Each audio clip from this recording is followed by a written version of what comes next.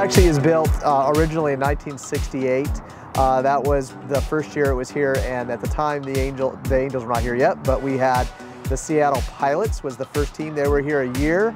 They ended up being sold and moved to Milwaukee and became the Brewers, and we did not have a spring training facility, a team, until 1977 when the Seattle Mariners became the spring training team here until I believe 89 is when last year they were here until they moved to Peoria. The Angels have been here since 1993, and at that time the stadium was renovated to host the Angels here, and we extended the agreement with Angels a couple years ago to another 10 years, so till 2035. We average a little over 100,000 fans throughout the 15 to 16 games. We are the smallest, but we usually are in the 5th to 6th ranking in attendance out of about 15 teams. We still have the old spring training feeling, but I think people like that. It's kind of more of the old-time spring training feel. We've decided to convert some of these to instant grab-and-goes, and we're excited to see how this goes.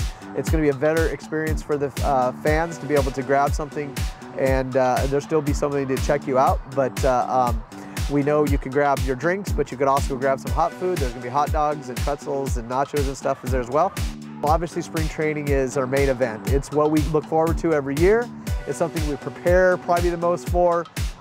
You know we're getting fans from all over, not just in Arizona, but not just Southern California, but all over. We want to show off. We want to show Tempe Diablo in the city of Tempe. It's something that we take pride in, to make sure that when everybody comes in here, they have a great experience, they have a great time, and they want to come back next year or the years come.